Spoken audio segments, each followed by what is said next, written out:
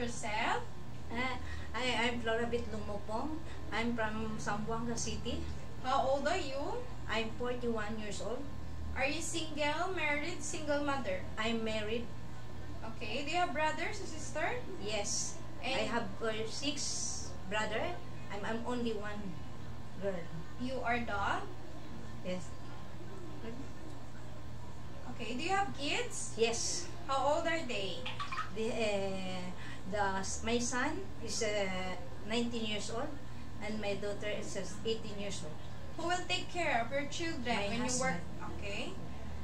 Are you college, high school graduate? I got high school graduate.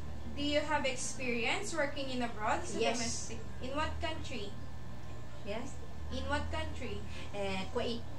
Okay. Who is your employer? Ibrahim Yusuf Al-Ghanim. How many are them in the family? 6. Okay. Compose? Yeah. How many adults? How many children? Only all adults. 6 adults. Yeah. Elderly? Yeah. No. Oh, only adults? Yeah. How long you been working for them? I've been almost 5 years.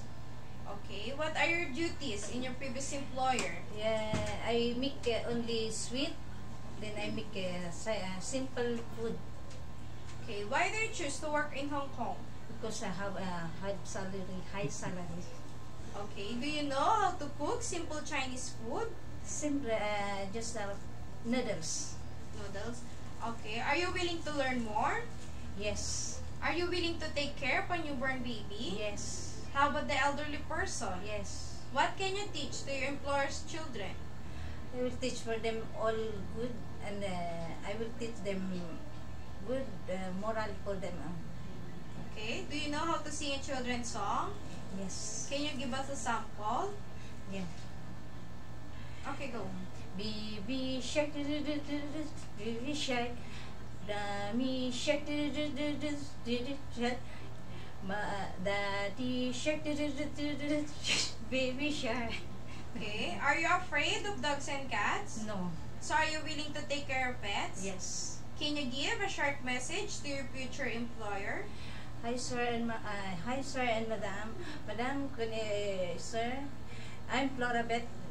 I'm willing to you. If someday if you take me, I give my best, all the best.